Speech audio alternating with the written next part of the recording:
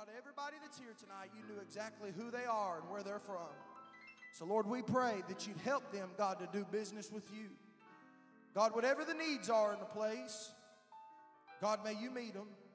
Lord, for the young person, God, that's probably worried tonight, God, maybe they even got a sibling back at the house. God, they're worried about because they don't got a good home life. God, the reality tonight is there's a lot of young people carrying a lot of weight they should never have to carry. God, tonight, let them be a kid. Let them learn how much you love young people.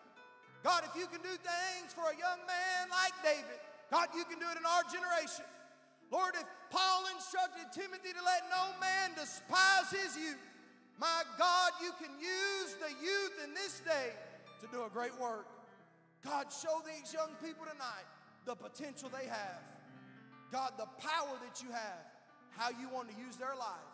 In Jesus' name, amen. Everybody stand tonight. Zach, you come lead us in song. Let's worship. Glad to be in the house of the Lord. Say amen. Oh, that was terrible. If you're glad to be in the house of the Lord, say amen.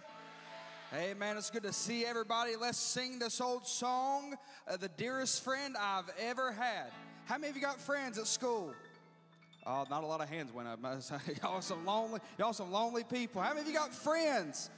Hey, praise the Lord. Sometimes those friends may not be everything that you thought they would be. Sometimes they may be there. Sometimes they may not be there. But praise the Lord, Jesus is the dearest friend I've ever had. He's never left me nor forsook me. Let's sing this song together. Well, when I was drifting out in sin, I had no peace, no joy within, but Jesus came and made me glad. The dearest friend I ever had, he saved my soul, oh, bless his name. I'll never forget the day he came. He makes me glad when I am sad. The dearest friend I ever had. When Jesus comes, the way is bright, for he's the way, the truth, the light. He cheers me on when I am sad. The dearest friend I ever had, he saved my soul, oh, bless his name. I'll never forget the day he came. He makes me glad when I am sad. The dearest friend I ever had. Oh, sinner, come to Jesus now. At his dear feet, just humbly bow. He'll save your soul and make you glad. The dearest friend I ever had, he saved my soul, oh, bless his name. I'll never forget the day he came. He makes me glad when I'm sad. The dearest friend I ever. Let's sing that chorus one more time.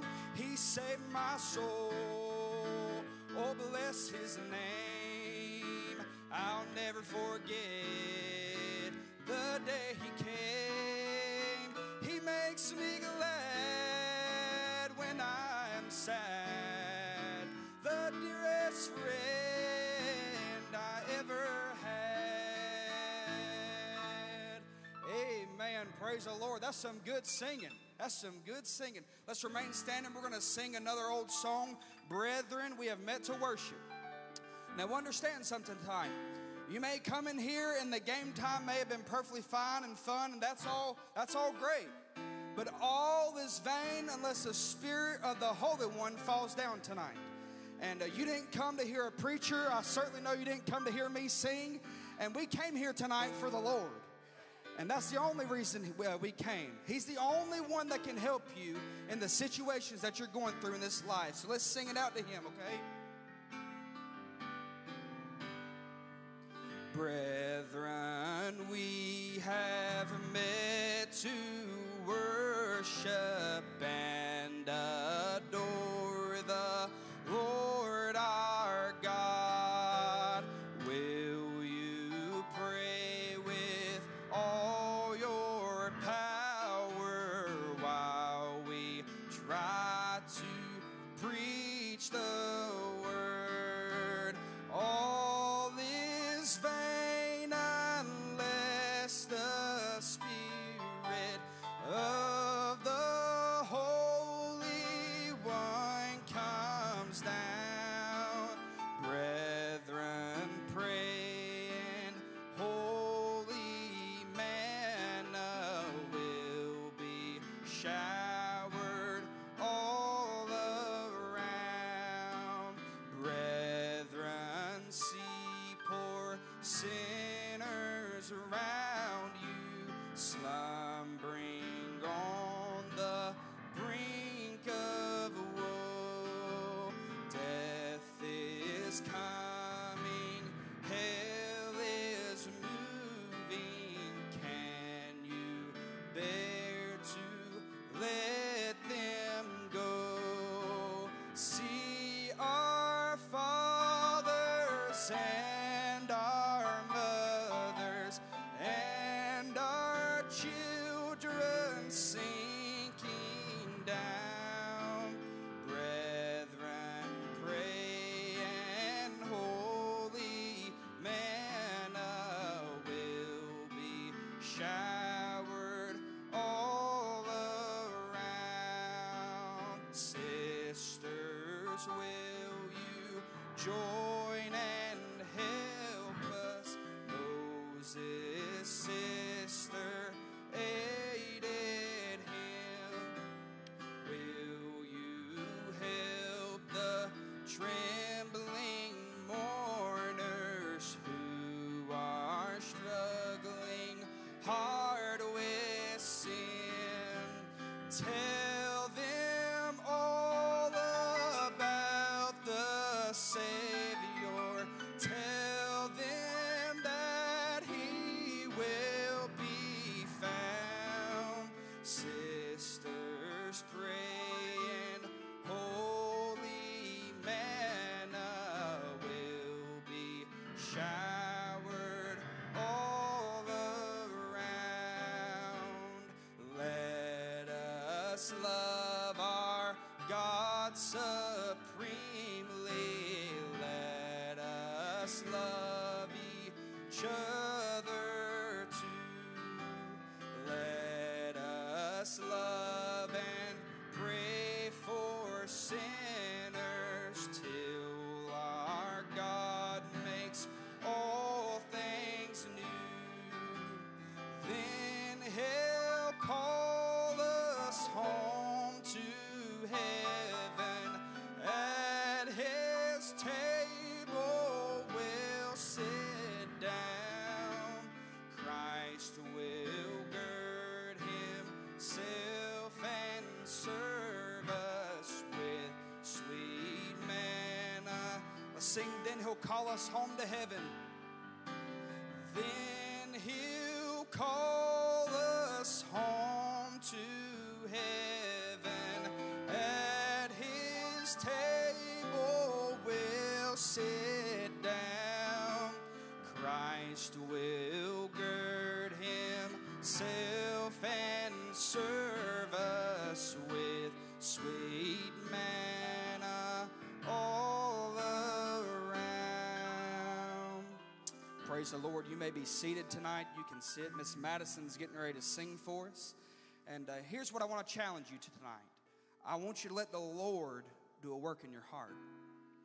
I don't know the situations that you're going through in life. I don't know what you came in here with.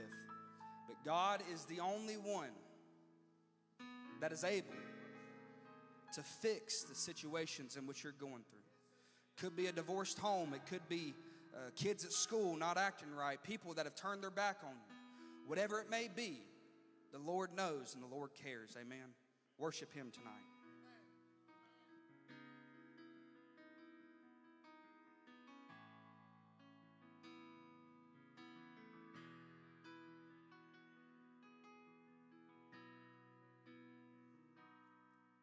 I speak the name of Jesus over you.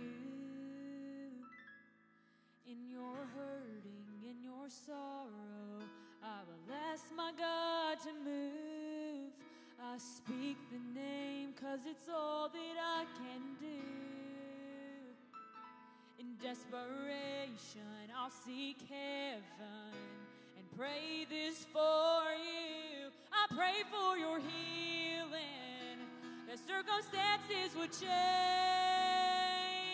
I pray that the fear inside would flee in Jesus' name. I pray that a breakthrough would happen today. I pray miracles over your life in Jesus' name, in Jesus' name.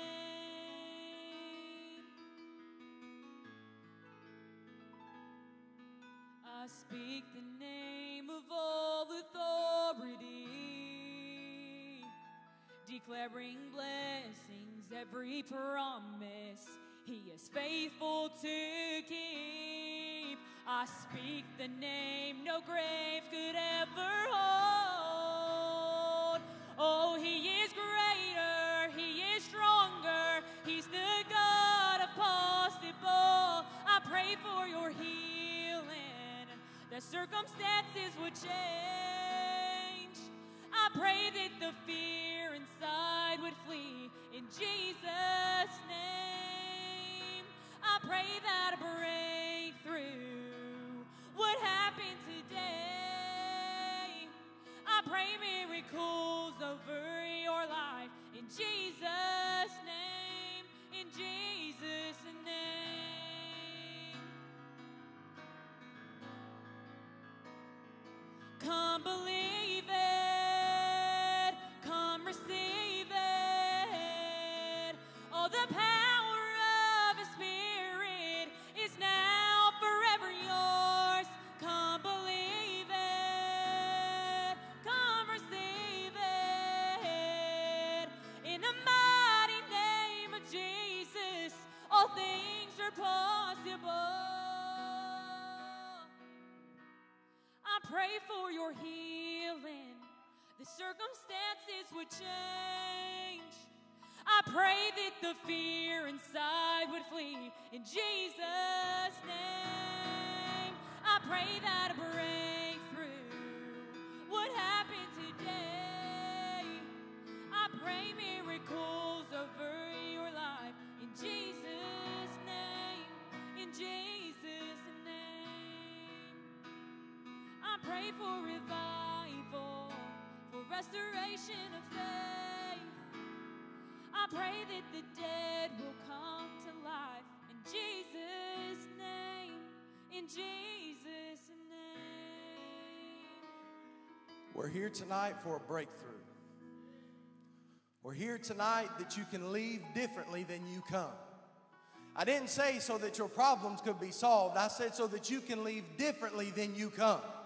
Because the reality is your problem may still be there when you get home, but you can be different. Your situation may not be fixed when you get back home tonight, but you can be changed. You can be transformed. You are in a safe place tonight. God is here. Listen, you don't have to, you know God's here. It don't matter if you're 12 or 20. You know that there's something different about this atmosphere tonight. What's that? God is interested in changing somebody's life. I didn't say you ain't saved. I didn't say you ain't right with God. You could have a real problem tonight. You could have a mama that doesn't treat you right, a daddy that don't treat you right. You could be in a part-time home. I don't know what you're dealing with tonight, and you don't got to tell me. You can tell God God tonight. I can't help you if I wanted to. The best of words that I could give you, you'd still leave here wondering if I know what I'm talking about. But a couple seconds down here on this altar, spending time with the Holy God, you'd leave here a whole lot different than you came. He's never met a sinner that He could not save. He's never met a problem that He could not fix. Your mountain may be big, but so is your God tonight.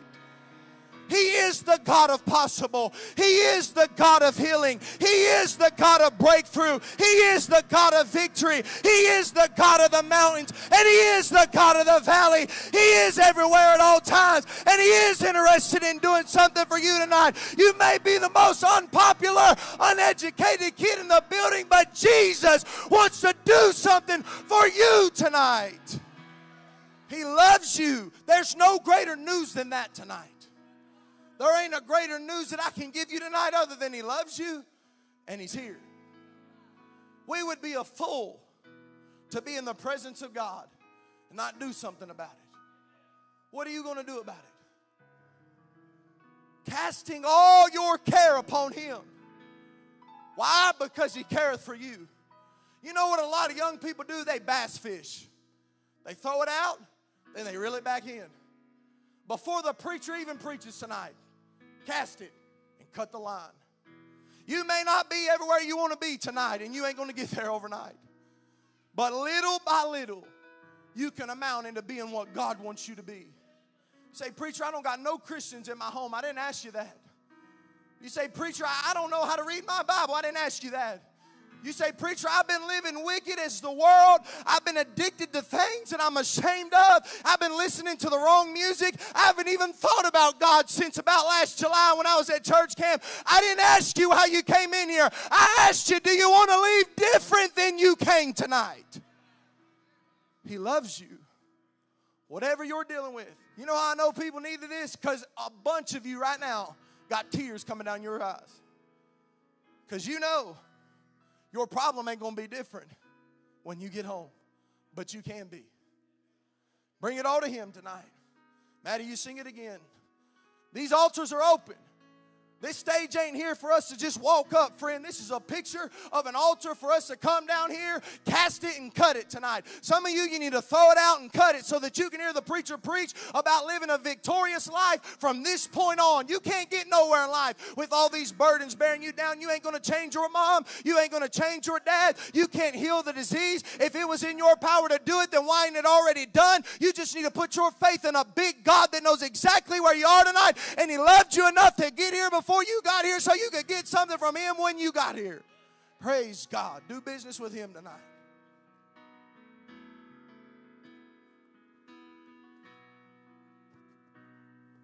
I speak the name of Jesus over you. In your hurting, in your sorrow, I will ask my God to move. I speak the name 'cause it's all that I can do. In desperation, I'll seek heaven and pray this for you. I pray for your healing. The circumstances would change. I pray that the fear inside would flee. In Jesus' name, I pray that a breakthrough would happen today. I pray miracles over your life. In Jesus' name, in Jesus' name. I speak the name of all authority,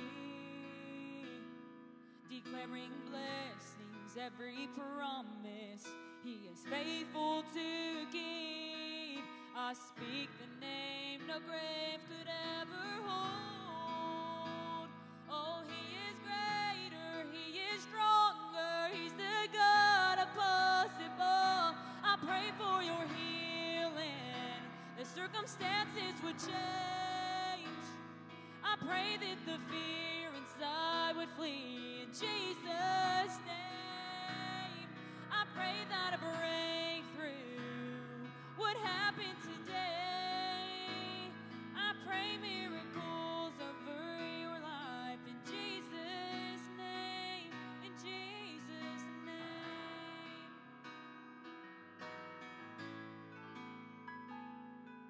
I speak the name of Jesus over you. In your hurting, in your sorrow, I will ask my God to move. I speak the name 'cause it's all that I can do. In desperation, I'll seek heaven and pray this for you. I pray for your healing, that circumstances would change. I pray that the fear inside would flee in Jesus' name. I pray that a breakthrough would happen today. I pray miracles over your life in Jesus' name, in Jesus' name. I speak the name of all authority,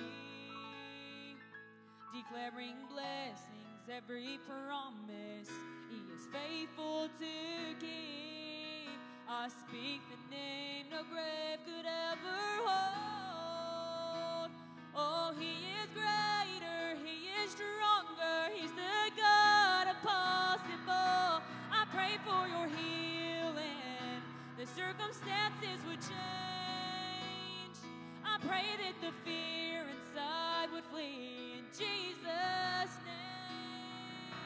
I pray that a breakthrough would happen today.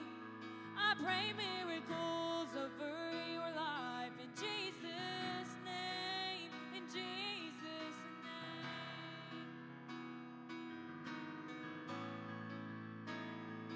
Come believe it, come receive it.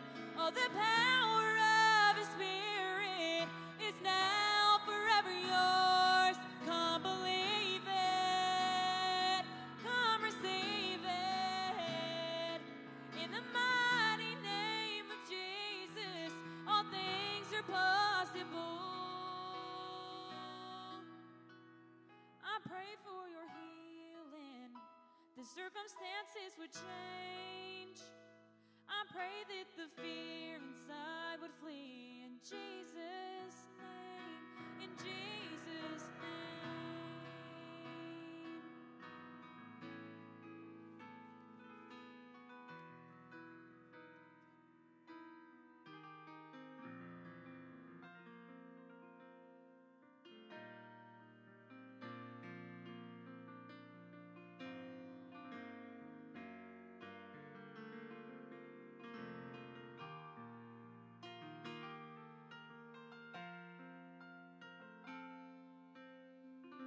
In the mess of this old world, sometimes I need a word from heaven that everything's okay.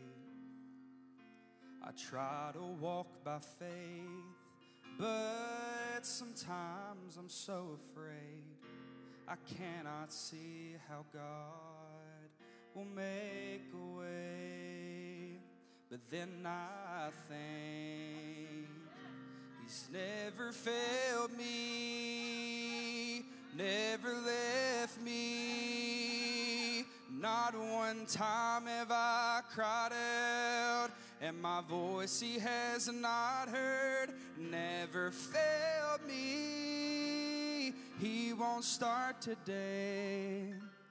He will make a way.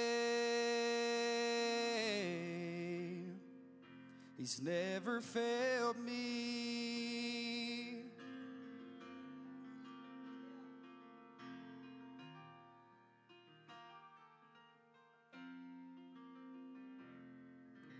As broken as you feel, oh, your troubles, they are real. I know you feel like God's forsaken you. But child, don't lose your faith. He's working while you wait. So just hold on, He will bring you through.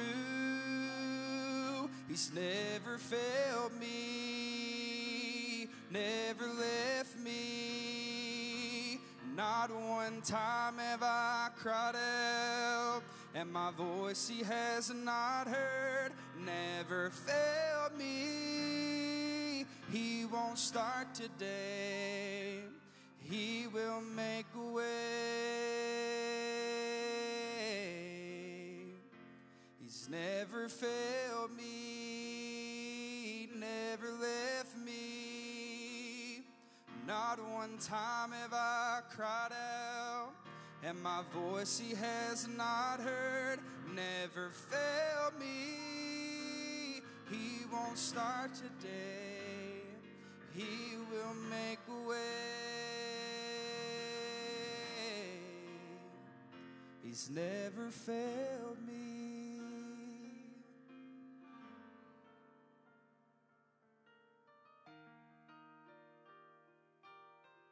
Well, it's preaching time. I want to invite everybody to stand with me tonight.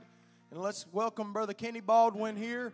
We're to let him know how glad we are that he'd come all the way up the road and spend some time with us tonight. Let's give him a hand.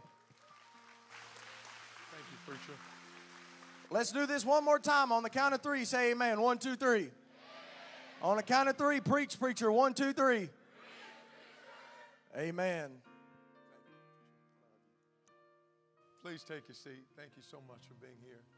How many of you glad that we have a God who's never failed us? How about the rest of you? How many of you glad that we have a God who's never failed us? What a joy it is to be on a Friday night in an auditorium full of teenagers. You know, a lot of places on a Friday night, the malls are full of teenagers, the movie theaters are full of teenagers, the parties are full of teenagers. But I'm glad to be in a church tonight full of teenagers. Amen. Where God is doing the work. I so appreciate every single one of you in your youth groups and bringing the young people here tonight. Many of you have traveled great distances to be here. Some of you adults worked all day and then brought the young people here and made a sacrifice. I want to challenge the young people to be grateful for those who are investing in your life. I've repeated over and over again to our people at Crossroads, and I'll say it to all of you. In my opinion, one of the greatest diseases that people are dying from spiritually today is the disease of entitlement. That's the spirit that somebody owes me something. Somebody drove you here. They didn't owe you. The church opened up their building tonight. They didn't owe us. Your mamas and daddies let you go. They didn't owe you. Amen. God woke you up this morning. He didn't owe you. The vaccine for entitlement is gratitude. So maybe at the count of three, we all say, thank you, Jesus. 1, 2, 3. Thank you, Jesus. See, when I say thank you, it reminds me that I don't deserve it, but I'm glad I got it. Amen. And when he saved us, we didn't deserve it. When he came to die for us, we didn't deserve us. When he gave us a Bible, we didn't deserve it. But I'm glad he did. Amen. I want to say thank you to Victory Baptist Church, Pastor, to you and your folks. We pull up tonight and we see men that are gathered all around the parking lot. Walkie-talkies, and they're talking to each other, and many of them have taken the time to be here, and your church family that are here and setting up and doing all that they do. What a blessing. We need these meetings, don't we? Oh, my soul. Some of you are in the thick of the battle, and some of you are in a battle and don't even know it. If you're alive in 2024, you're in a battle. Amen. And the devil wants you. And we're sitting here tonight while there's a war being waged for your soul. Some of you here tonight, you don't know it, but this could be your last chance at getting saved. God has brought you to Denver, North Carolina. You say, where's Denver? I've been here twice. I still don't know where Denver is. But I tell you where I don't want to go. I don't want to go to hell. And I know one thing, regardless whether or not you know a whole lot about Denver, Denver's a good place to get saved tonight. And I pray that God moves in a special way. We appreciate you young people. So for the next few moments, I'll try my best not to be very long. I'm going to ask a favor out of you, and I'm going to give a favor back in return. Many of you I've never met before. Some of you I have. A great deal of you, we don't have the opportunity to sit down and eat over a meal or talk or get to know one another, speak of your background, my background. I really don't get the chance to earn your trust. You don't know me from Adam. And yet you're sitting here tonight, next few moments, And you're going to listen to someone you don't know well, just a human being just like you are. I'm a mistake-prone individual. I'm a person that was born in the flesh. I'm a sinner just like you are. But I'm going to ask you for the next few moments to loan me your heart for all you young people. Now, some of you give your heart to all kinds of people. Some of you have given your heart to a rapper you'll never meet. You've given your heart to a celebrity you'll never get his autograph. Some of you guys have given your heart to a girl and she broke it. Some of you girls have given your heart to a guy who has no intention of ever loving you. I'm asking for the next few moments to give me your heart. Now you say, my heart's a big deal. If I give you my heart, what are you going to give me? In exchange tonight, I'm going to give you mine. For the next few moments, I'm going to give you my heart. I can't give every one of you $5. I can't give every one of you $1 million. I can't give every one of you what you want. For the next few moments, though, I can give you my heart and be real with you. I learned a long time ago that teenagers are interested in real people. And teenagers not trying to get you to be like them. They're trying to get you to be like him. Teenagers don't do very well with a fake. And I'm kind of the same way. I don't do well with fake people. So I'm not coming here to put on tonight. I am who I am by the grace of God. There's a whole lot of people in the world, but there's only one me. And I can't do anything but be me, and I don't want you to do anything but be you. But in Jesus' name, let's exchange hearts tonight and ask God to move in a very special way. I'm privileged to have tonight with me our worship leader at Crossroads Baptist Church, Pascal Todd.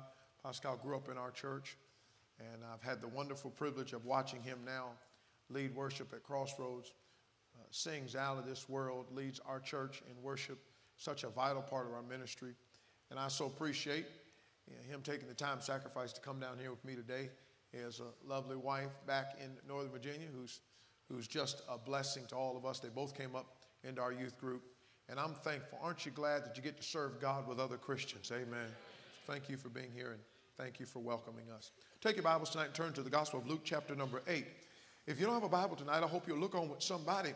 I think that when you come to church, you ought to look on in the Bible while somebody's reading it and preaching from it. At Church Crossroads, we put the text up on the screen. We want everybody to look at the Bible. We want them to know the words that are being read, know the words that are being preached. But I tell the folks at Crossroads, you're not only looking at the Bible just so you can see what the words say, but you got to make sure that the preacher is preaching about it. I mean, he's not right because he's up there. He's right because he's up there telling you what God said. And so I want to give you what God said tonight and trust that you'll give me your heart. Stand with, if you would, for the reading of God's word. Luke chapter number 8. The Bible tells us in verse 22, it came to pass on a certain day that he, speaking of Jesus, everybody know that's he. Everybody say, he is Jesus. Went into a ship with his disciples, and he said unto them, let us go into the other side of the lake, and they launched forth. Verse 23. But as they sailed, he, who's the he? Jesus, he did what? Fell asleep. And there came down a storm of wind on the lake, and they were filled with water and were in jeopardy. And they came to him. Who's the him? Jesus. And awoke him, saying, Master, Master, we perish. Then he, who's the he? Jesus arose and rebuked the wind and the raging of the water, and they ceased, and there was a calm. And he, who is it? Said unto them, where's your faith? And they, being afraid, wondered, saying one to another, what manner of man is this? For he, who is it? Commanded even the winds and the water, and they obey him. Who's him? How many of you thankful for Jesus today? Father, in the next few moments, may he, Jesus, tabernacle with us here. Thank you, Father, for what you've done today. Thank you, God, what you've done in every life. Thank you, Lord, for what you've done to get every one of us here safely. We don't take safety for granted. But in these next few moments, as the preacher's already said tonight, we need a breakthrough. We need more than just a meeting. We need more than just a rally. We need more than just a gathering. We need more than just a service. We need more than just a get together. We need more than just an event. Lord God, we need an encounter with Jesus. I'm talking about the Jesus in Luke chapter number 8. I'm talking about the Jesus of the Bible that says he's the same yesterday, today, and forever. I pray for boys and girls, men and women who've come to this building tonight with one thing or another on their hearts and minds, with situations and all kinds of problems that they're facing that they cannot solve. We come tonight to talk about this man in the Bible, knowing that there is no problem too big. There is no situation that he cannot handle. So in the next few moments, May you take me as your vessel, cleanse me of sin, empty me of self, and fill me with your Holy Spirit. May you do a work in this service like only you can. If somebody in the building doesn't know Jesus as Savior, might that somebody come tonight to a saving knowledge of the truth. Now bind that old lying, cheating, stealing devil. Put a hedge of protection about this place. May the devil in no way hinder the work of the Holy Ghost of God.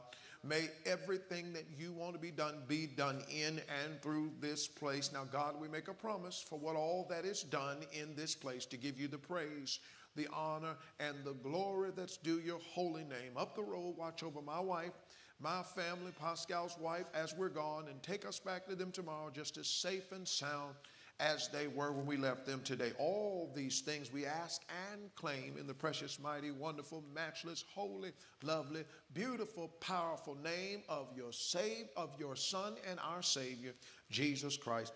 Amen, amen. You may be seated. Thank you so much for standing.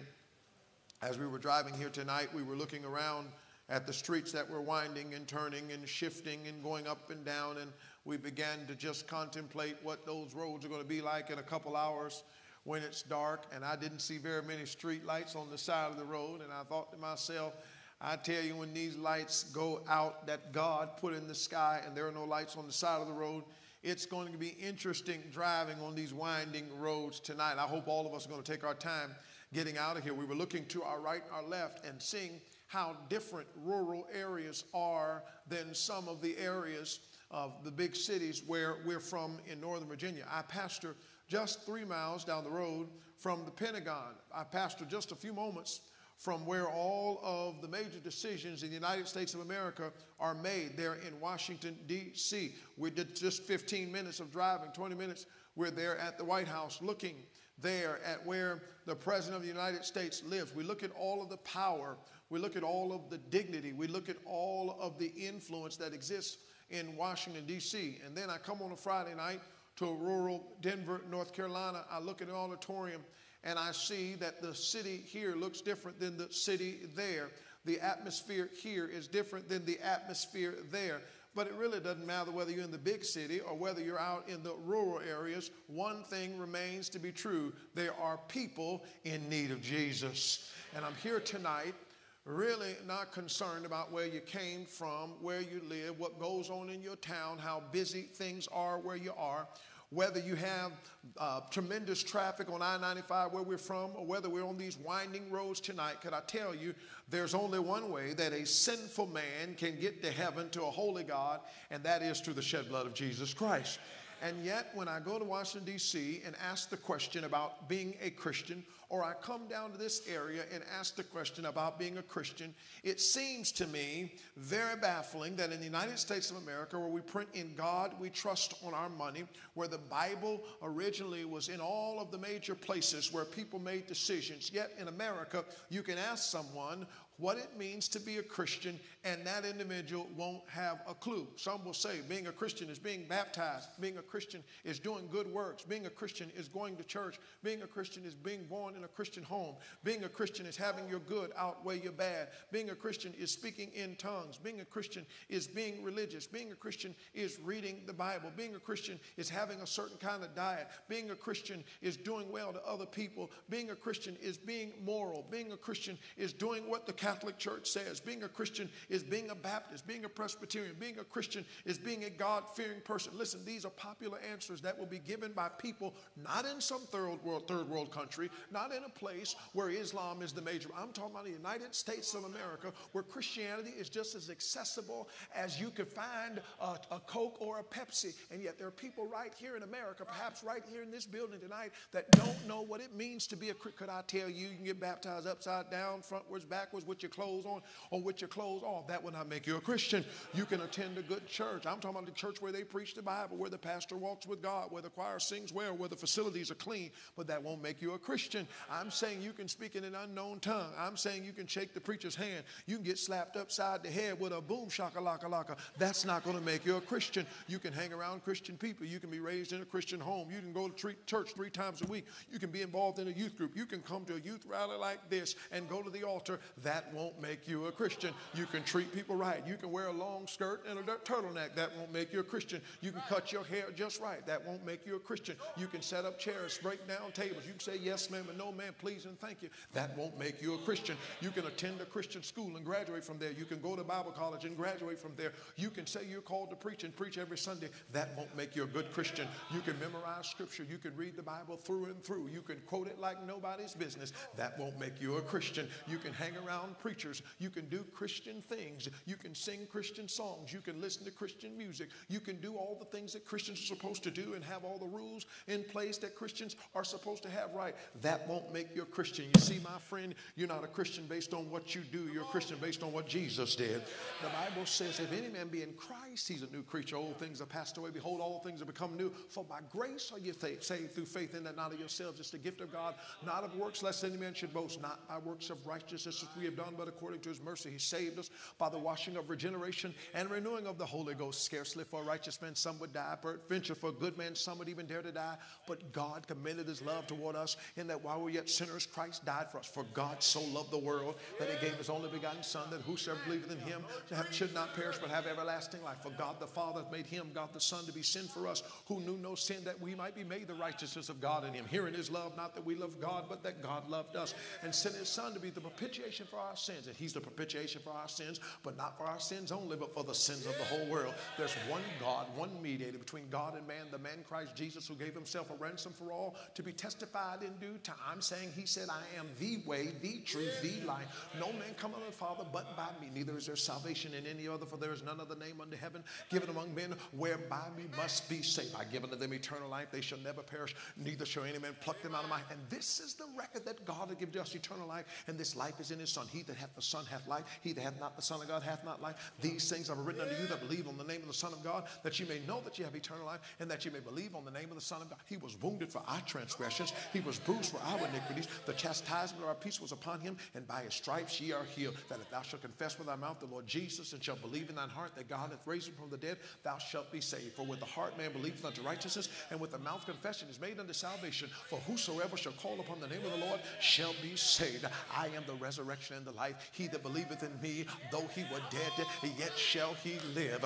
Repent, my friend, and ye shall be saved. I'm trying to tell you, you can't get saved through dead Muhammad. You can't get saved through Big Buddha. You can't get saved through Jesus' Mama Mary. You can't get saved through the Pope or priest. You can't get saved by trusting in religion. You can't get saved by turning over good leaves. You can't get saved by joining a church or getting the right hand of fellowship. I'm saying, you say these verses are too fast. You talking too fast. I don't know what you're saying. Let me break it down to you this way.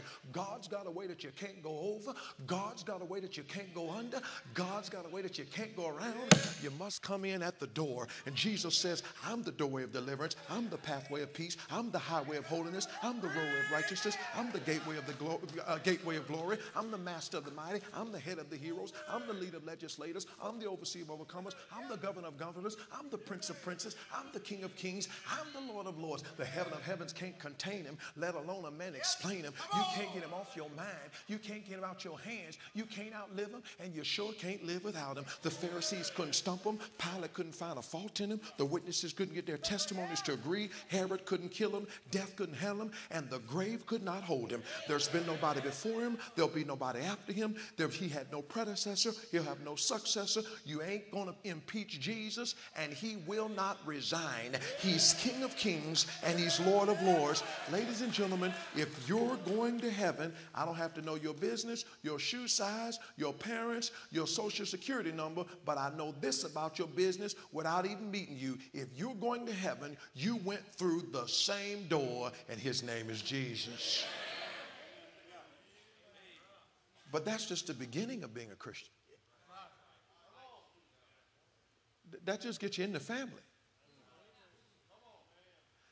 I mean, once you get in the family, that's not the whole thing about living the Christian life. That just means you got the right father, huh? You got the right brother, and you got the right destination. But let me tell you something. Being a Christian is not just about the destination when you die. It's about the journey while you're alive. And I'm concerned in 2024 that everybody's name dropping Christian. You can tattoo a Christian on your arm. That don't make you a Christian. no more than pulling up to a hospital and parking in a spot that says doctor makes you a doctor. And I'm concerned that singers can get up and receive an award and thank God in one phrase and praise the gay and lesbian society in the next phrase. I'm talking to some of you that want to sing about Jesus tonight and listen to Beyonce tomorrow night. That's what she said. I thank God and I also praise the gay and lesbian community. I'm telling you, you can't thank the God of the Bible and pray the gay and lesbian community at the same time. Listen, I didn't come to bash anybody, because everybody needs Jesus, and you're no bigger sinner as a lesbian than you are as a cheater or a liar. I'm just simply saying you can't bring God down to you. You got to get saved so God can bring you up to Him. I'm afraid that everybody's a Christian because they name it. I'm afraid that everybody thinks he's a Christian because he says it. I'm afraid that everybody thinks he's a Christian because he goes to church on Sunday. Everybody thinks he's a Christian because of what school he goes to. Maybe you think you're a Christian because you're at the United for Christ Youth Rally. I'm telling you, in these last days, we need some people that understand what real Christianity is all about. We need some teenagers that understand that it's more about a little church service. It's more about what you do at youth group. It's more than just about what you do one time or two times or three times a week. We need some people that understand Christianity is not what you do, it is who you are. In these last days, we need fewer counterfeits, fewer hypocrites, fewer fakes and phonies. And we need somebody who determined by the grace of God to be real. In Luke chapter 18, the disciples are going to get introduced into what I call real Christianity. I mean, they've been following Jesus, they've been around Jesus, they've been watching Jesus, they've been identifying with Jesus. They've been witnessing what Jesus did. But in Luke chapter 8, they're going to get a crash course on real Christianity. And on a Friday night at the United for Christ rally right here in Denver, North Carolina, I want to introduce you to the crash course on Christianity, real Christianity, that the disciples had to take in Luke chapter number 8. And I want to find out if you can pass the test like they did. Because tonight we're not just interested in whether or not you're in the building. We're interested in whether or not you're a real Christian. See, only real Christians going to make it in a society when 3 out of 4 seniors graduate without their virginity. Only real Christians going to make it when 20% of 15-year-olds have sex by the time they turn 15. I'm talking about only real Christians are going to make it in society when we can't figure out what bathroom to go to. Only real Christians are going to make it in society when we're redefining marriage. I say only real Christians are going to make it in society when every sitcom has at least one homosexual on it. I'm talking about only real Christians are going to make it in society when you need parental consent for an aspirin, but not for protection to be involved in immorality. Only real Christians are going to make it when a 16-year-old can walk in a clinic and have an abortion without her mama being allowed to go to the room. I'm saying you're going to need more than champion power. You're going to need more than a Maya Angelou poem. You're going to need more than squeezing a stress ball. You're going to need something that's real inside of you that you didn't get from Walmart, eBay, or YouTube, Google, or Amazon. You got to get it straight from Jesus. Real Christianity. Look at the text if you would. Tonight, real Christianity begins with the Savior's call. Look at verse number 22. Now it came to pass on a certain day, just a regular day, on a regular day, just an ordinary day. It wasn't their birthday. It wasn't their anniversary. It wasn't a holiday. It was just a regular day that he, speaking of Jesus, went into a ship with his disciples, and he said unto them, let us go over to the other side of the lake. Now please understand, young people, that Jesus had been teaching parables beside the Sea of Galilee all day long. A parable was something that nobody else was telling. A parable was an earthly story with a heavenly meaning. Now there was nobody on earth really telling parables because nobody on earth had ever been to heaven but that Jesus man. Now watch this now. They couldn't tell earthly stories with heavenly meanings because they'd never been to heaven. But when Jesus opened his mouth, he could tell an earthly story with a heavenly meaning because he lived on earth, but he was from heaven. Come on now. So when he told stories, it was almost like their eyes got big and their mouths got open because he said things that nobody else ever said. And they started listening to him talk, and he broke it down where they could understand it, but it was so deep and it was so profound. They'd never heard anybody talk like that. And all day long, he'd been telling parables, and they'd been oohing and ahhing and amazed at a man that could talk like that. And then after telling parables all day long, and they're listening and entertained by him, he looks at them and makes this statement: let us go over unto the other side of the lake. Let me say it again. Let us go over to the other side of the lake. He wasn't saying, I'm bored, let's go do something. He wasn't saying, let's kill some time. He wasn't saying, I want to take you on a trip so you can go have fun. No. He was extending a call. He said to them, let us go over to the other side of it. Now look at the text if you would. When Jesus extended the call, notice the call came from the master, not from their parents, not from their friends, not from their authorities. It came from the master. Notice the call came to the minority. He said unto his disciples, verse number 22, he'd been teaching multitudes. There were crowds around him. A whole bunch of people were listening to stories. But when it came time to get on the boat, it wasn't the crowd that got on the boat. It was the disciples that got on the boat. It came from the master to the minority, and it was for movement. Notice he said, let us go over unto the other side of the lake. Watch this now. From the master, Jesus gave the call to the minority, just the 12, for movement. In other words, when Jesus called them, he didn't call them to sit still. He didn't call them to be stagnant. He didn't call them to stall. He called them to go somewhere. Now, you're here sitting here tonight, and it's just a certain day, just a regular Friday in the month of April 2024. Because I tell you, if you're going to be a real Christian, you got to hear Jesus' voice tonight. Listen, I said you got to hear Jesus' voice tonight. Somewhere in this sermon, I've got to disappear. Somewhere in this sermon, you got to forget about the man sitting in a chair behind a pulpit tonight. You got to understand, if you're going to do something for God, it can't be my voice you hear. It's got to be Jesus' voice you hear. But the call's got to come from the master to the minority. Somebody's got to get up tonight, regardless of whether your friends get up. Somebody's got to do right, even if your boys don't do right. Some girls got to do right, even if your best friend doesn't. Somebody's got to be pure if nobody in your class wants to be pure. Somebody's got to go to church when nobody wants to go to church. Talk right when nobody wants to go. See, real Christians are Christians who will get in the minority and leave the majority. Some of you would do right, but your friends don't want to do right. Some of you girls want to sell out, but your boyfriend don't want to sell out. Some of you boys want to sell out, but your girlfriend don't. Some of you want to do right, but your friends don't want to do it. Some of you want to do right, but your parents don't want to do it. I'll tell you what real Christians do. They get up when the rest of the people won't get up. They go somewhere when nobody will go somewhere. They do right when nobody will do right. The call came from the master to the minority, but for movement. Here's what Jesus said. You want to go with me? We're going somewhere. You want to hang with me? We're going somewhere. Listen to me, young people. You want to hang with Jesus tonight? He's going somewhere. Jesus ain't interested in sitting still. Jesus ain't interested in stalling out. Jesus ain't interested in slowing. You know what Jesus is interested in? Going somewhere. Going somewhere. I want to ask you tonight, is your prayer life going somewhere? Is your Bible reading going somewhere? Is your witnessing going somewhere? Is your worship going? What do you mean, is my worship going somewhere? I mean, are you more excited about Jesus than you were yesterday? I'm asking you, when you go to church, do you just go to church and sit there, or do you go to church and go somewhere? You know what I'm finding out? Most Christians don't want to get on the boat. It'd be easier just to stay on the seashore, listen to Jesus tell stories, listen to Jesus entertain. I'm wondering if somebody on a Friday night in April of 2024 said, I'm tired of listening to stories. I'm tired of Jesus just entertaining me. I'm tired of coming to church and warming a pew. I'm tired of youth group just being nothing to me. It's about time I heard his voice tell me to go somewhere. It's time to ride with Jesus. The Savior's call. Notice, if you would, secondly, the servant's commitment. Notice the verse said, verse 22, they launched forth. They launched forth. That's commitment. You know, we live in a day and age where nobody wants to make a commitment. People want to live together for 30 years, but they don't want to get married. Huh? Nobody wants to make a commitment. Nobody wants to make a promise, because if they make a promise, they're too afraid they're going to break it. You know what that's called? Being a coward. I mean, listen, somebody's got to sign the dotted line.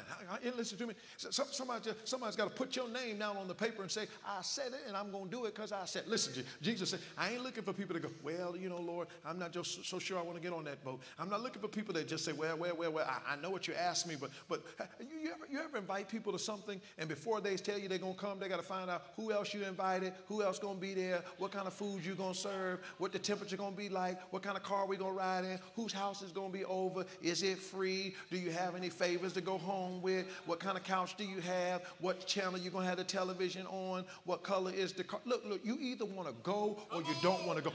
You know what I like about Luke 8:22? The Bible says, and they launched forth. Jesus didn't tell them how long the boat ride was. He didn't tell them if he was serving them peanuts and pretzels and water, Kool-Aid, or if they were fasting on the boat. He didn't tell them what the weather was going to be. He didn't tell them what they were going to do when they get to the other side. He didn't tell them what the entertainment was. He didn't tell them if they had cable, if they had satellite, if they had special seats, if they sat in first class. He just said this, let's go, and they went. You know what real Christians do? They go because Jesus said so. See, Jesus kind of worked kind of like my mama did. My mama said, I don't have to explain myself to you. If I tell you do it, you better do it because I said so. Some of y'all hesitate when your mama call you because you get to do that in your house. See, there's a reason why I'm sitting in this chair tonight still breathing oxygen, because I got up when my mama said so. See, my mama told me, I brought you into this this world, I'll take you out of it. My mama said, I'll kill you and turn myself in. She said, I'll beat the devil out of you. She said, I'll tan your hide. You didn't threaten my mom with say, I'm going to run away. She said, I'll pack your bags for you. You didn't tell my mama I'm going to call the police on you. She said, I'll dial 911 and tell them to pick your black behind up. You see what I'm trying to tell you? See, mama taught me something. She taught me if you don't go when I say so, you're going to wish you did. Listen, I'll tell you what's wrong with people. They're waiting for Jesus to give them some perks. They're waiting for Jesus to give them some pleasures. They're waiting for Jesus to give them some, oh, Jesus, I'll stay pure if you'll show me who my husband's going to be. I'll do right if you show me who my wife is. I'll obey God and stay pure if you show me I'm going to be popular. I'll surrender to preach if you show me how I'm going to get there. I'll do right by you if you show me I'm going to be successful. I'll say yes to you, Lord, if you show me I'm going to have a lot of friends. I'm trying to tell you, Jesus ain't bringing himself down to you. He's coming to this building in Denver, North Carolina and say, follow me because I said so. Be pure because I said so. Read your Bible because I said so. Pray every day because I said so. Obey your parents because I said so. Go to church because I said so. Somebody's got to get on the boat because Jesus on the boat. Not because of the peanuts, not because of the pretzels, not because of the cinnamon buns, not because of the pepperoni pizza. Somebody got to get on the boat because Jesus. Listen, thank God for blessings. Thank God for joy. Thank God for peace. Thank God for all the things God give me. Thank God for a family. Thank God for freedom. Look, I thank God for pizza. Thank God for fried chicken, macaroni, cheese, and collard greens and all of that. But you better learn to serve Jesus for Jesus. I'm telling you, get on the boat because Jesus is on the boat. Commitment. See, I'm talking about real Christians. Real Christians don't go, what are we going to do on the boat?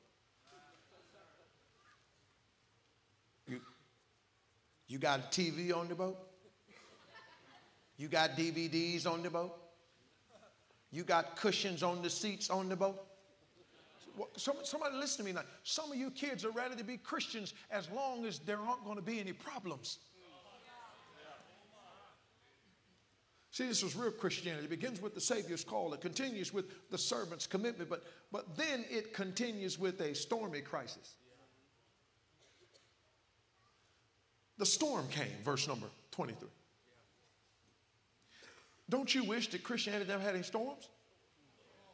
Don't you wish if you're a Christian, nobody ever talked about you? Don't you wish if you're a Christian, nobody laughed at you? Don't you wish if you're a Christian, nobody made fun of you? Don't you wish if you're a Christian, that meant your parents would automatically stay together? Don't you wish if you were a Christian, that meant your friends would come to church just because you had? Don't you wish if you're a Christian, you never battle depression, you never have peer pressure, you never be tempted? Don't you wish that if you were a Christian, you never have to struggle Don't you wish if you were a Christian, the devil would just leave you alone? Don't you wish you were a Christian, everybody in your neighborhood would just get their pom-poms out and say, we're so glad? No.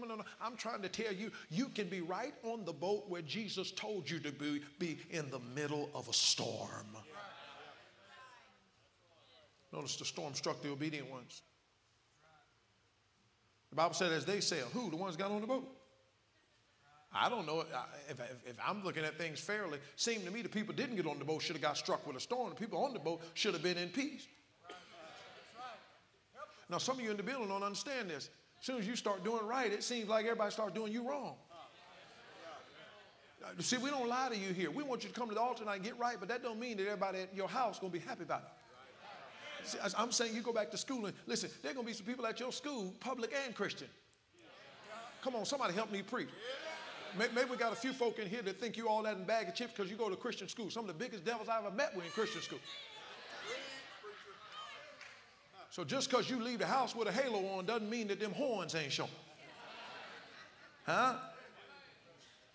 I'm just simply saying, and by the way, we know there's only one devil, but Jesus said, get thee behind me, Satan, to the devil. You know what you're saying? Peter, you're letting the devil influence you. And I know kids that are right in a Christian school that will let the devil influence it. And I'm telling you, there are people in your Christian school that will graduate from a Christian school that will go to school on Monday with their little uniform on and sit in Bible class looking like a little angel. And when you tell them you went to a rally in Denver, North Carolina and got right with God, there's some people sitting right in that Christian school that are going to be mad that you got right with God. Some of your own parents are going to fight against it. That's right, preacher. I said the storm struck the obedient ones. And young men walk up to this altar tonight and say, I'm going to get right with God and surrender to preach. And all of a sudden, people start going against you. It's amazing. You want to miss practice with the coach to go to some vacation, or miss practice to go to some other thing, and nobody get in trouble. You start missing practice to go to church, and all of a sudden, the coach start persecuting you. You want to get off of work to go to a youth revival, and all of a sudden, your job starts telling you shame on you. You want to go gamble. You want to go party. You get off and do everything. And there's somebody in the building tonight that's getting a little disillusioned with the Christian life because you're doing right, but people are doing you wrong. And you're going, I don't understand why I'm on the middle of a boat in a storm when I did exactly what Jesus said. I tell you, just because you obey Jesus don't mean you don't have no storms. I said the storm struck the obedient ones. The storm was seen by others. No doubt on the seashore, there were multitudes that didn't get on the boat because they were too afraid. They had no commitment. And I guarantee you they're looking over the water right about now when that storm starts coming. And they're looking at them disciples way out there on that little boat. And somebody that didn't get on the boat saying, I'm glad I ain't get on that boat. Yeah. I thought about it, but I'm glad I didn't, because I'd hate to be on that little bit of boat in the middle of that storm. And listen. There's some of you that are at this youth rally tonight, and some of them are sitting at home. I'm glad I didn't have to go to that church service tonight. I'm glad I don't have to read my Bible like they do. I'm glad I don't have to pray like they do. And the moment you start going through a storm, just like Job's friends, they'll start talking about you and running you down and saying, I'm glad I didn't serve God. I'm glad I'm not in the middle. Look, I'm trying to help you tonight. When the storms come, don't get off the boat. When the storms come, don't jump in and look for a life jacket. When the storms come, don't doubt in the night what God gave you in the light. When the storms come, oh, I wish I didn't serve God. I wish I wasn't a Christian. I'd have more friends if I was doing other things. If I was partying, I'd be more popular. I was in that public school acting a fool. I'd have more friends. If I didn't have to be like Jesus, more guys would like me. If I didn't act like Jesus, I'd get more girls. Let me tell you something. You'd rather be on the boat with Jesus in a storm than hanging out in the sunshine with the devil. Storm was seemingly overwhelming. The Bible said they were in jeopardy. It wasn't a little pitter-patter storm. I'm talking about they thought they were going to die. That's what the word jeopardy means, in danger of losing their lives. And I'm telling, look at me tonight. I told you, lower your heart. I'm telling teenagers tonight, I'm saying if you serve God, there are going to be some times in your life where you feel like you're not going to make it. Physically, there are going to be some times in your life. I tell you, just 4 years ago, I lay in the hospital fighting for my life. And listen, this didn't happen to me out there partying and drinking and cutting the food. You know how I got sick? I got sick going around and preaching the word of God to people. That's how I almost lost my life in the middle of the work of God. Could have sat up there mad with God. Why don't you? And listen, I thought several times, Lord, why'd you give me COVID? If you'd asked me who to give it to, I could have given you a good list of folk to give it to. Some of them preachers, amen. Yeah, but you know, I found out. It's like Job said to his wife, what? God should only give us good things, and we should never have. Listen, we should only have good days when we serve God. Never have. But listen to me. If God gave us what we deserve, we'd be burning in a devil's hell. God doesn't know us anything. Somebody's got to realize that the call and the commitment are no more Christian than the crisis. What about somebody tonight is going through a tough time? Your parents are going separate ways. You're struggling with depression. You're cutting yourself. Some of the people you love the most are fooling around in drugs, and some of the people you care for the most, that boy you've already made up your mind you're going to marry just doesn't love God, and you're going through a crisis on whether or not you're going to pick Jesus or Jimmy.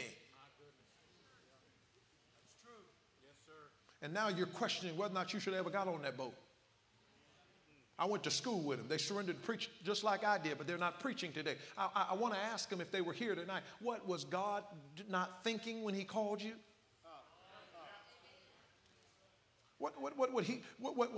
Somewhere after when he called you to preach in high school, did he call you in college and say, oh, I'm sorry, I knew I called you in high school, but what happened was I really didn't mean to say, I changed my mind. I don't want you to preach no more. I just want you to go out there and do it. No.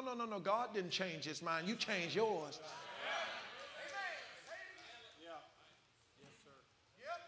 Stormy crisis. Look at the passage of Scripture, 23. He fell asleep. Turn to the person beside you and say, that's a setup. How many believe Jesus is God? How many believe Jesus knew the weather before he told him to get on the boat? How many of you know that Jesus knew that storms were scary before they got in one? Huh? How many of you know that Jesus knew that that boat was not a Carnival cruise ship? Now listen, what do you think them disciples felt like when he invited them on a boat, knowing he was doing, and got them in the middle of a storm, and while they were in a storm, he was asleep. There are going to be some times in your Christian life where you're going to be going through your biggest storm, and it's going to feel like Jesus is asleep. You're going to pray and you're going to feel like he's not listening. You're going to go through trials. You're going to feel like nobody's paying attention. You're going to be out in this world and feel like you can't get in touch with Jesus, and you're going to feel like he's asleep. Listen to me. This is what happened in their lives. But I'm telling you, in the midst of the Savior's call, every once in a while, I run into a Christian who tries to sound real spiritual. I don't know why they woke Jesus up. They should have been able to face this storm without, let the man sleep. He's been telling parables all day long. Clearly he went down into the bottom of the boat because he was tired. Let him sleep. Let him take a nap. Y'all ought to be able to deal with storms. Hadn't y'all learned something from Jesus? Let me tell you something. I have no problem with the disciples waking Jesus up. As a matter of fact, if I've been on that boat, I'd have ran down there and woke him up too. Now, if you think you all that and you don't need to wake Jesus up because you done learned all your special phrases and your spiritual remedies and you got it all down where storms don't scare you, well, you go ahead with your bad self. I'm waking him up. No problem with waking him up. The problem is what they said when they woke him up. Notice what they said. Verse 24. They awoke him saying 2 words. Say it what? Come on. What is it? Master, master. Come on, say it twice. Master, master. No, say it a little bit louder. Master, master. Master. No, nothing wrong with that. Look at the next 2 words. What are they? Could I ask you a question? How them first 2 words go with them second 2 words? Somebody help me preach. How you going to put we perish after you said master, master? You can't put them 2 together. Listen, if you're talking to the master, you can't perish. I given them eternal life, they shall never perish. How you going to say master, master, and then say we perish? Listen, we are the most contradictory people on planet Earth. We talk like God is real on Sundays and act like God's dead on Monday. We talk like God is real on Sunday and act like God wasn't alive on Saturday. I'm trying to tell you, if you can say master, master, then don't proceed with we perish, because as long as Jesus is on the boat, you ain't going down. Amen? The problem was they forgot his presence. He was there. Listen to me, young person. You can't go down in this present world when God is with you. This sin can't destroy you as long as you know that God is with you. This devilish foolishness can't destroy you as long as you know that God is with you. You have God's presence. They forgot God's promise that master, master, we perish. What do you mean we perish? You all must have forgot what I said to you when I invited you on the boat. Let us go over unto the other side of the lake. Now, please answer something to me, disciples. How y'all going to sink in the middle when I said we're going to the other side? Can I ask you something, young person? The next time you face a difficulty, yeah, it's 2024. Yeah, we live in a crazy world. But Jesus said, being confident of this very thing, he which hath begun a good work in you will perform in the day of Jesus Christ. Greater is he that is in you than he that is in the world. No weapon formed against you shall prosper. Yea, though I walk through the valley of the shadow of death, I will fear no evil, for thou art with me. Thy rod and thy staff, they comfort me. Thou preparest a table before me in the presence of my enemies. Thou anointest my head with oil. Surely goodness and mercy shall follow me all the days of my life. I can do all things through Christ which strengtheneth me. Hey, listen to me. My God shall supply all your need according to his riches and glory by Christ Jesus. And we know that all things work together for good to them that love God, to them who are called according to his purpose. I'm persuaded neither death, nor life, nor angels, nor principalities, or powers, nor things present, nor things to come, nor height, nor depth, nor any other creature shall be able to separate us from the love of God which is in Christ. I'm saying, yes, we live in a crazy world. Yes, we have a lying devil. Yes, we have a wicked flesh. But we've got Jesus' presence. We've got Jesus' promise. Watch this now. And we got Jesus' power. I'm telling you, he arose and rebuked the wind and the water, and they obeyed him. I'd love to watch Jesus get up from his sleep. Most of us wake up from our sleep. We need to wash our face. We need to jump in the shower. We need an alarm clock. We need a cup of coffee. We need about 2 hours to figure out our bearings. I'm telling you, Jesus got up act like he never went to sleep. He rebuked the wind. Aren't you glad that the Savior we serve can talk to wind and water and they obey him? Do you know anybody else that tells wind what to do and wind listens? Do you know anybody else that tells water what to do and water listens? You know anybody else that does what Jesus? I tell you, ain't nobody like him. He went to sleep because he was a man, but he got up and told the wind and water to be quiet because he was God. And I'm telling you, there's nothing in your life that Jesus can't command. He can command your depression. He can command your addiction. He can command your bad temper. He can command your generational curses. He can command your drug use. He can command your impurity. He can command your runaway mind. He can command your bad peer pressure. He can command those temptations in your life. You stop acting like you're going to die. You're not going to make it. If Jesus is on the boat, claim his presence, claim his power, and claim his promise. Wow. I want you to picture these disciples. I'm almost done. Getting off the boat. How many know they got to the other side? Somebody say amen. And guess what I'm coming to tell you tonight? You'll get to the other side too. Now I want you to picture these boys walking off the boat on the other side. 12 disciples, right? Everybody say 12. Thank you, little child. Bless your heart. Somebody listening in here. 12 disciples. The Bible said they got to the other side. They're getting off the boat. Now remember what happened on the boat. They saw his power. On the boat, Jesus, after being awakened, stood up and said, hey, wind, water, hush. And they hushed. Come on, don't read the Bible so much that you don't act like this stuff is phenomenal. You have never watched somebody go outside in the middle of the rain and say, rain, stop. Thunder, close your mouth. Lightning, go bye-bye. And all of a sudden, the sky was clear. That don't happen, but Jesus did it. So I want you to picture these 12 dudes that just watched a man do something that dudes don't do. And they're coming off the boat and they're like this.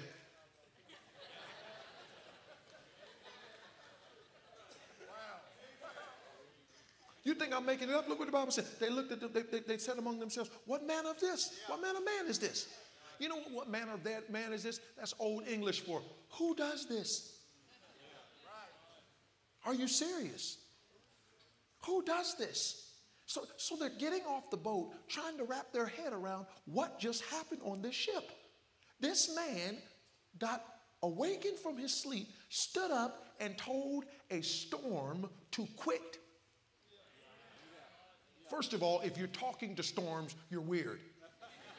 Okay? If you know anybody that talks to storms, you don't hang around them. Because there's something wrong with people that talk to storms. But I tell you, there's something right about a man that talks to storms and the storms listen. These fellas are going, we've been around this Sea of Galilee a bunch of times. We ain't never heard nobody tell no storm to stop and it stopped. And they're coming off the boat like this. What man?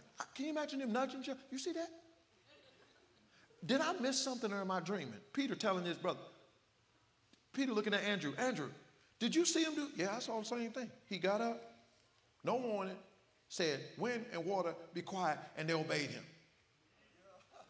Wow. So they're walking off this boat with their mouths dropped open. Look what he just did. And before they can even get off the boat real good, all of a sudden they look to the right, and out of the cemetery comes a naked man running like this.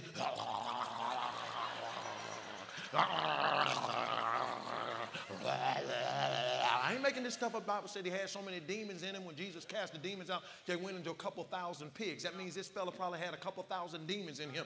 These fellas still trying to figure out how that boat got to the other side and that storm left just because Jesus said go on somewhere. And while they trying to figure out what happened on the boat, here comes this naked man running through the town. He got chains on that he broke loose from. He's foaming at the mouth. He's a menace to society. These fellas don't know what to do. Get happy about the storm or get scared of this fool over here. And all of a sudden, they look at Jesus, shift gears from what just happened on the boat. And the next thing you know, he's dealing with this crazy man.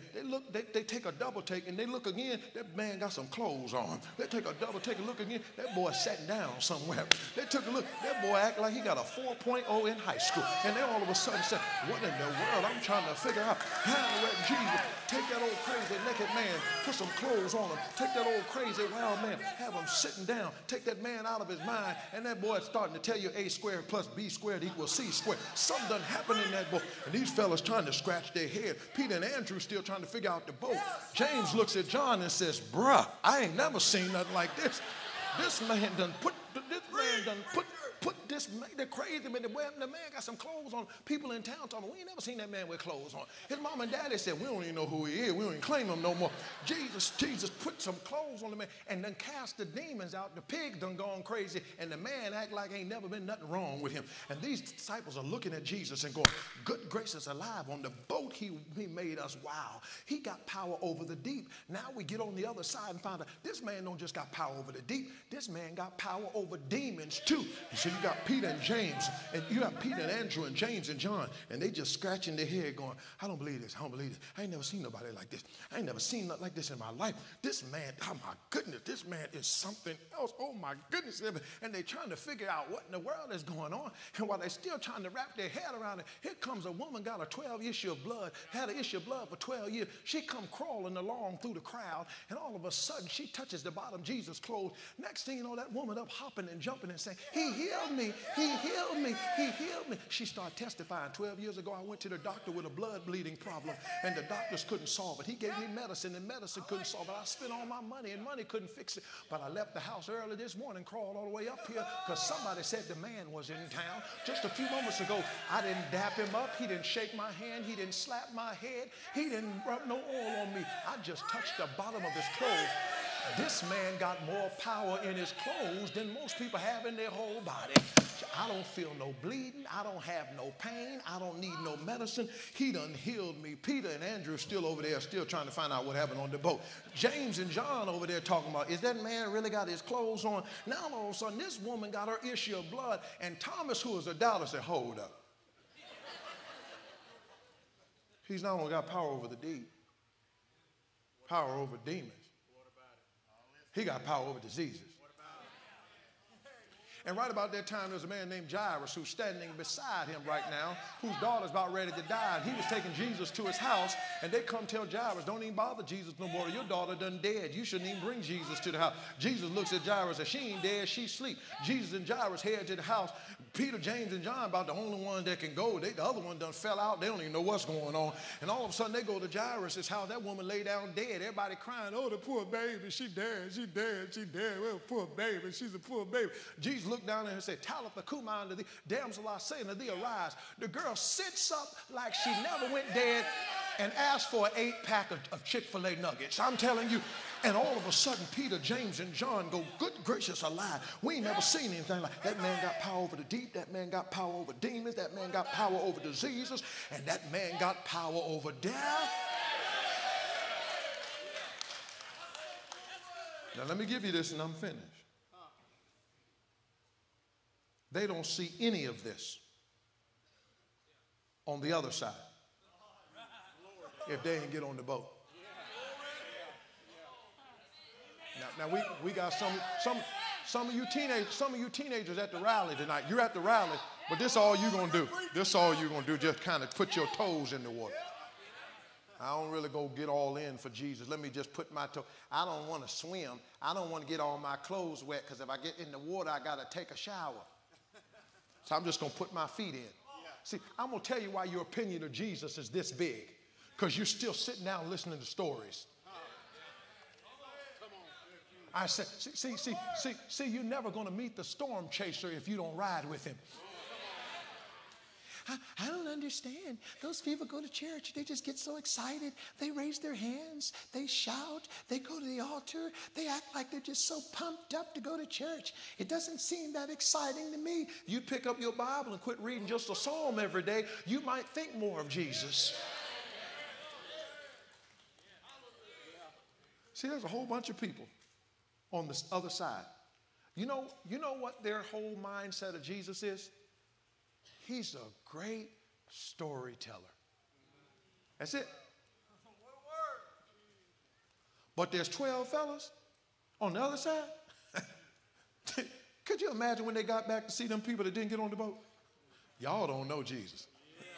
Oh, yes, we do. He tells great stories. I mean, Mr. Rogers, who? I'm talking about Jesus. He tells great. And Peter, James, and John said, y'all think that Jesus is just a storyteller? You should have rolled with us last week. That man don't just tell stories. That man tells the deep what to do. That man tells demons what to do. That man tells diseases what to do. That man tells death what to do. And the rest of them are going, I've never seen him do that. And Peter says, ride with him.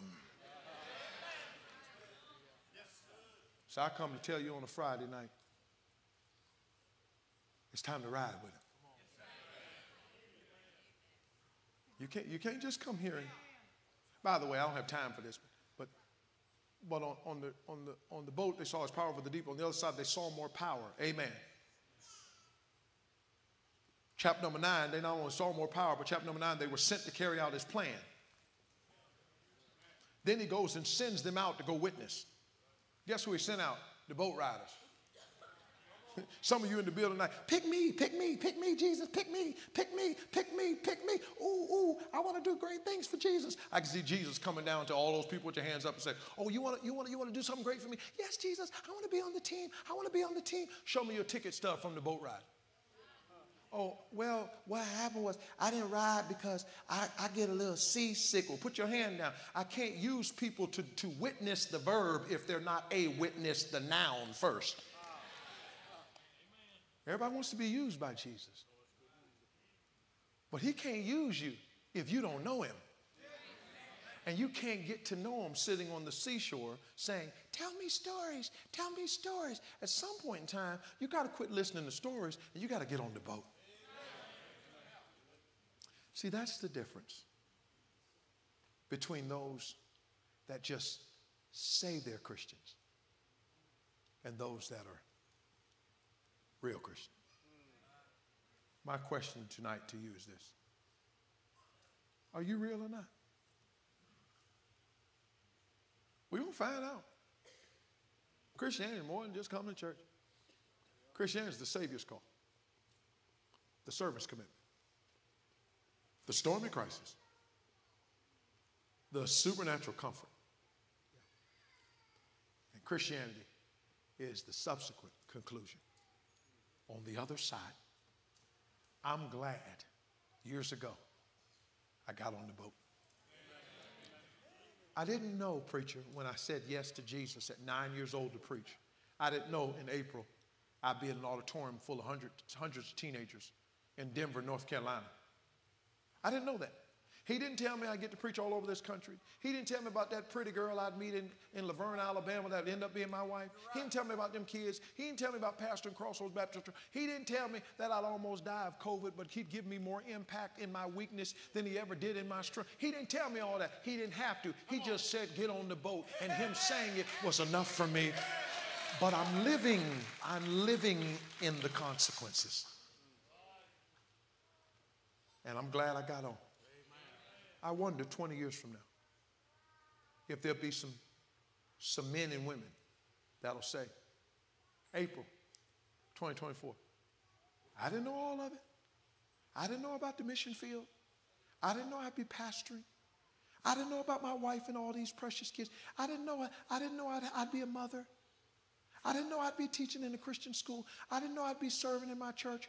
But I knew on that Friday night, Jesus said, get on the boat.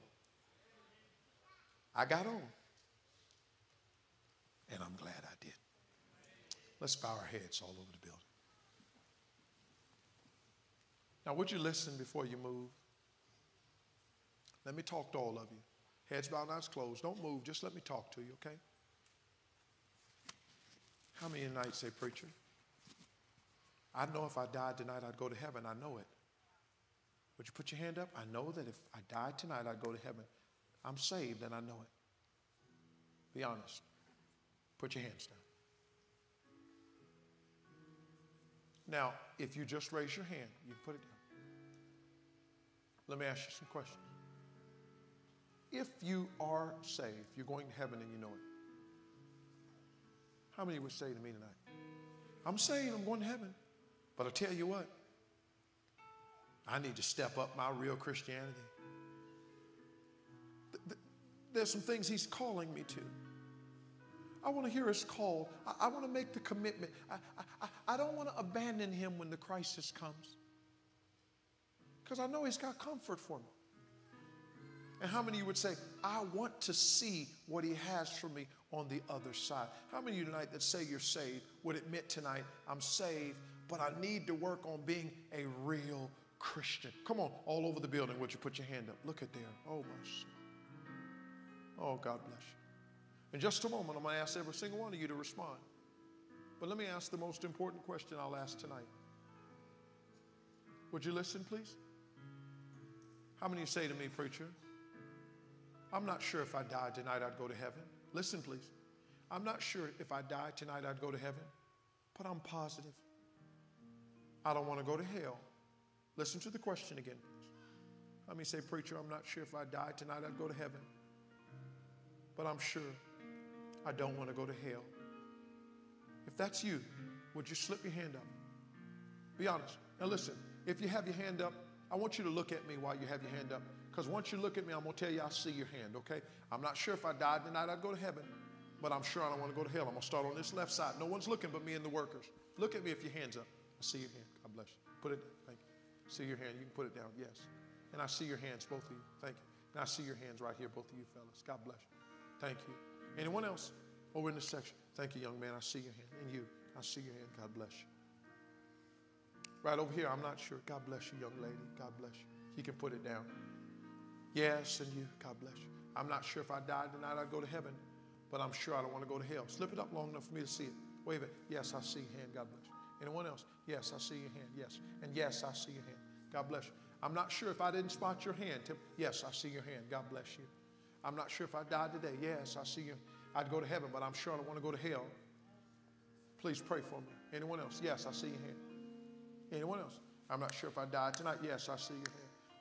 But I want to go to hell. I'm not sure if I died tonight I'd go to heaven, but I'm sure I don't want to go to hell. Anyone else? Just let me pray for you. I'm not going to embarrass you.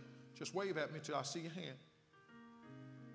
God sees your heart. Thank you. God bless you. Thank you for being honest. Anyone else? I'm not sure if I died tonight I'd go to heaven, but I'm sure I don't want to go to hell. Yes, God bless you, young man.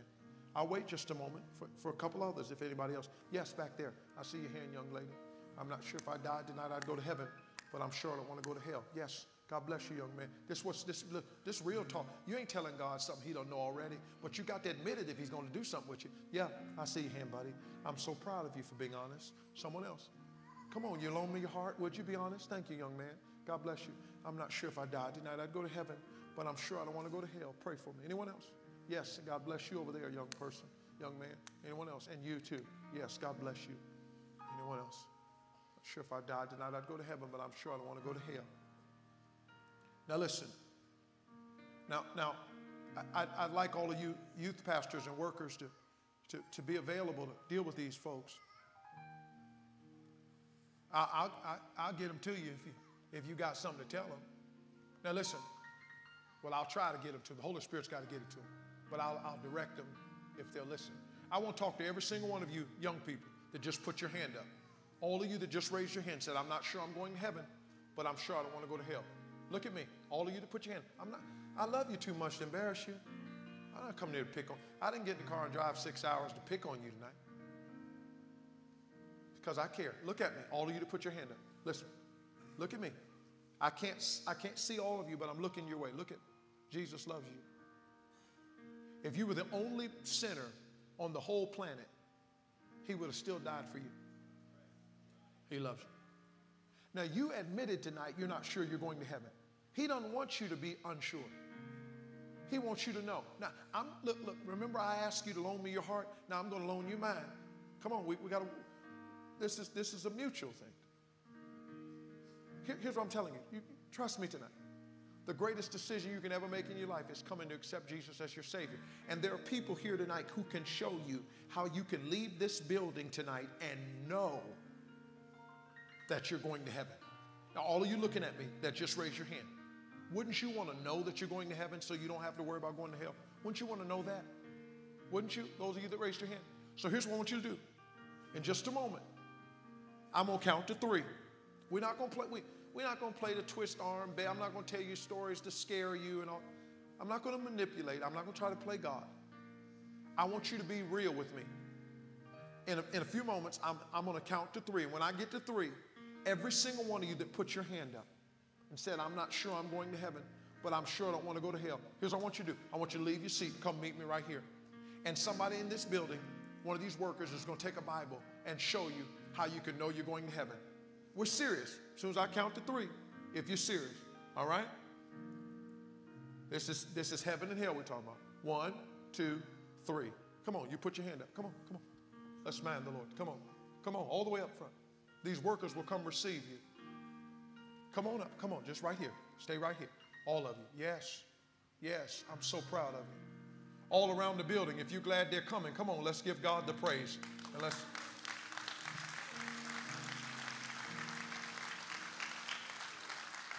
These workers will come get you. These workers will come help you. I'm so proud of all of you. Bless you. And if these are kids that came with you and you want to deal with them, we understand that completely. You might know them better. Let's just get some workers to get each one of these. Doesn't matter if you're a male worker, you want to work with some of these other ones, that's fine too. Yes. Any of you others put your hand up? Maybe you didn't raise your hand, but you know it. You're not sure if you died right now, you'd go to heaven.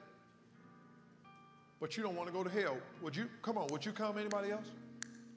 I'm not sure if I died tonight, I'd go to heaven. Does everybody have somebody working with them?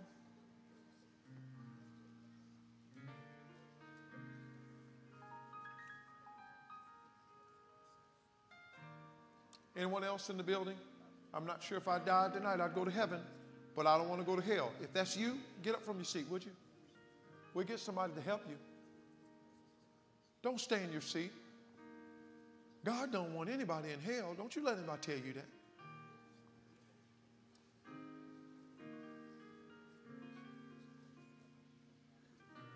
If you're a Christian in the building, why don't you bow your head right where you are and start praying over everybody that's up here on this altar, that God would give them a receptive heart.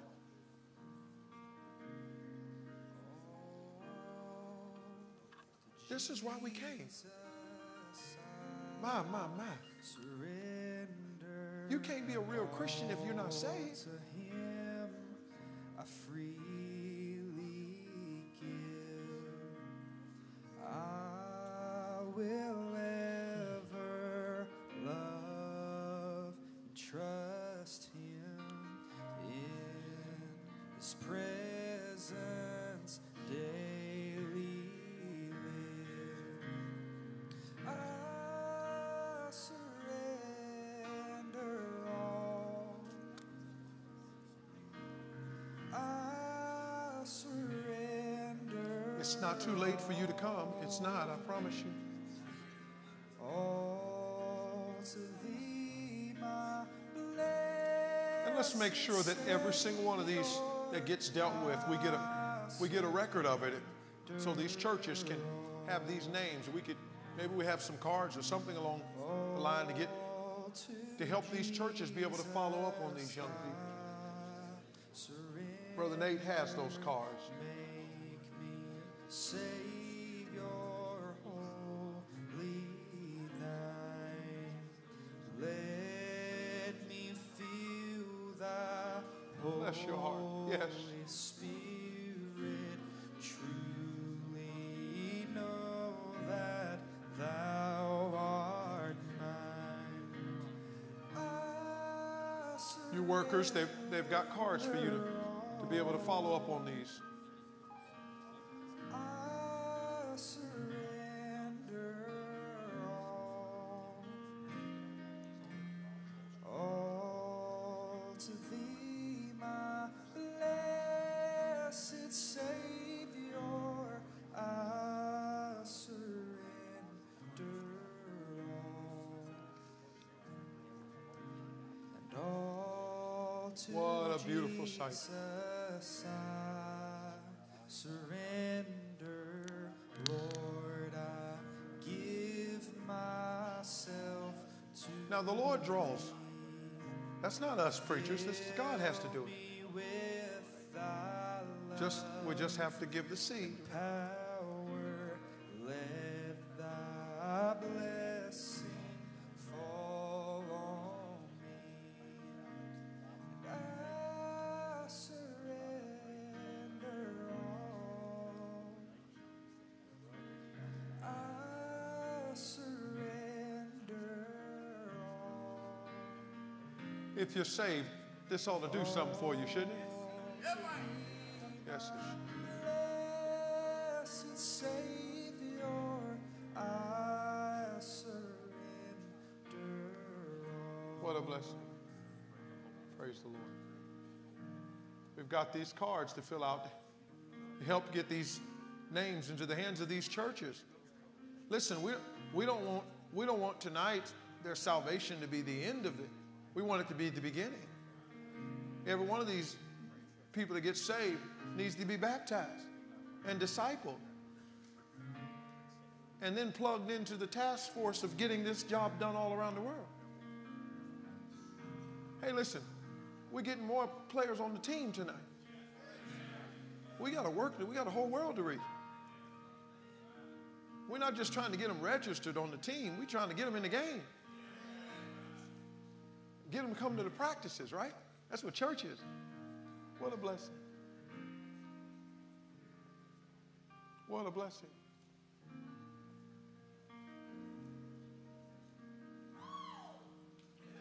Amen. Ain't nothing wrong with that.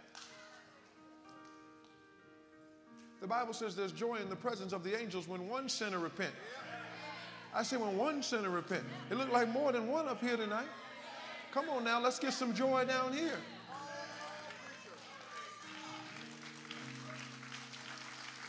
Come on, act like you got some joy. Bless his holy name. Hallelujah. He's worthy to be praised.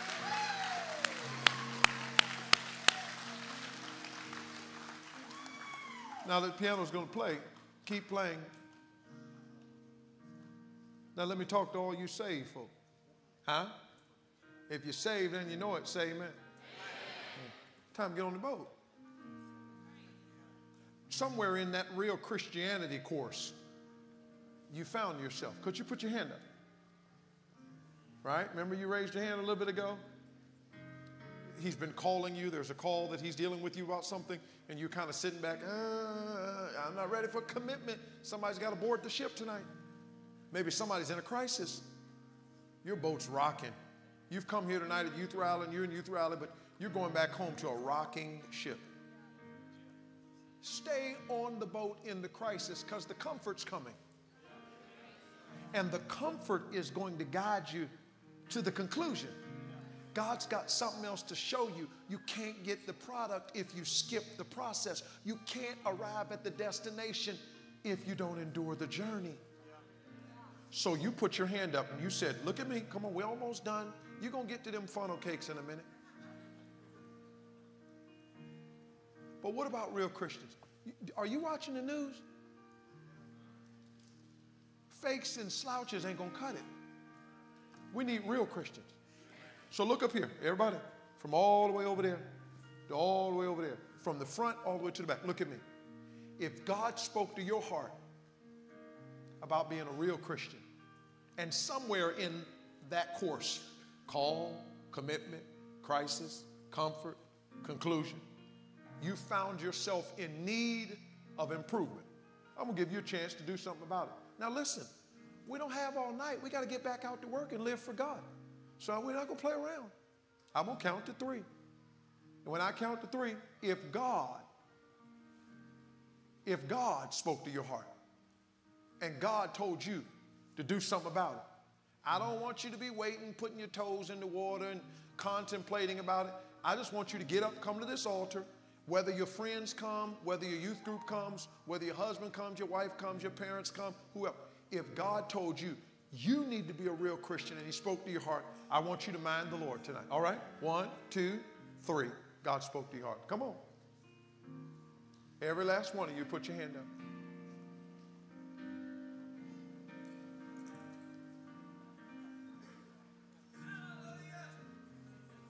Praise the Lord. Oh, to Jesus I surrender. Some of you others, you put your hand up. You put your hand up. And what you going to do about it? I freely give. I will ever love and trust him in his presence daily live. I surrender all. I wonder if there's any young people on the altar tonight that say, I'm praying, but I need to make a decision for God, and I'd like somebody to pray with me. Would you slip your hand up? Any of you young people? You're kneeling on the altar, but you'd like somebody to pray with you where you're on the altar. Would you slip your hand up? I surrender all to Jesus I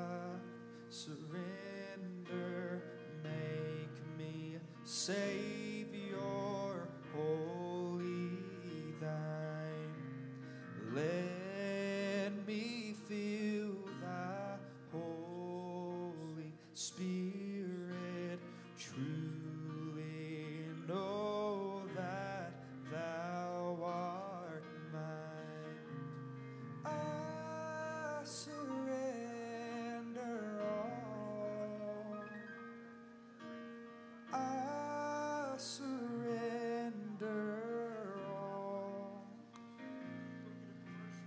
all to thee. You're making a decision for the Lord. Write it down and hold yourself accountable. Grab one of those cards in front of you.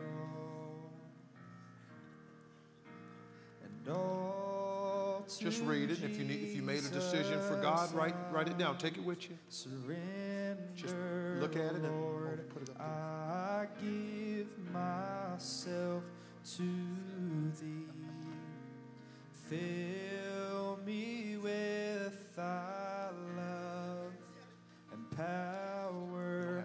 Let thy blessing fall on me. I surrender all. I surrender all. Or if God spoke to your heart tonight, you need to make a decision. You write down what He did. Put it down on paper. You'll never regret getting in the boat with Jesus. I tell you one thing. I guarantee you there are a whole lot of adults in this building tonight. You know what they will say they regret? That they didn't get on the boat sooner. Do I have any adults to say amen to that? That's why they work so hard to try and get you on the boat. Don't waste your life. And some ships, once they leave the dock, there's not a chance to get on them. Get on while you can. And mighty kind of Jesus to even invite us into His work with Him. If I was God and I knew me like He knows me, I wouldn't invite me. Well, that's the God He is. What a God. All over the building, if you're happy in the Lord, let's give God the praise tonight. What a blessing.